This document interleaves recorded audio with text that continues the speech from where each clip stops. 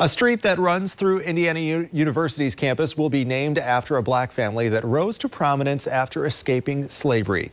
Jordan Avenue will be changed to Eagleson Avenue after Halson Vashon Eagleson, Sr., who was born into slavery in 1851 and escaped to Bloomington in the 1880s. His family includes Preston Emmanuel Eagleson, the first African-American to earn a master's degree from IU, and Frances Marshall Eagleson, who was the first black woman to graduate from IU. The street was originally named after David Starr Jordan, a former president of the university in the 1800s. The school decided to remove his name based off his racial theories that led to the Holocaust.